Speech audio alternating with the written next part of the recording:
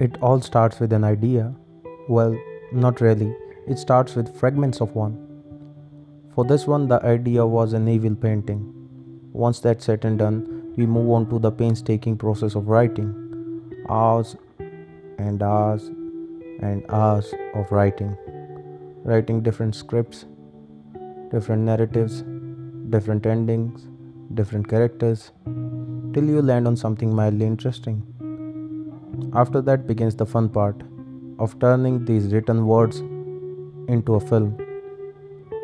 Here we pick the gear. The weapon of choice for this one was the Blackmagic Ursa 4K.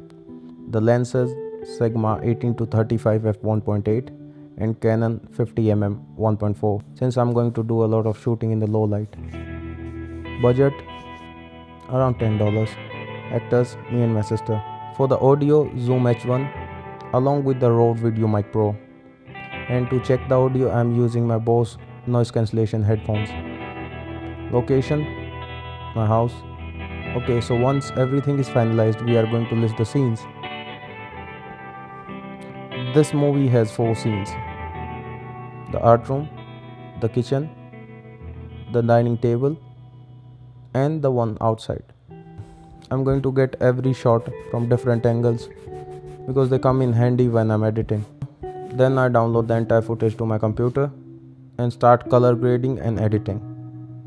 Once I have the raw cut, I go to collect the sounds. I record every sound that's used in my shot. Finally, I put in the sounds and the background music, then export.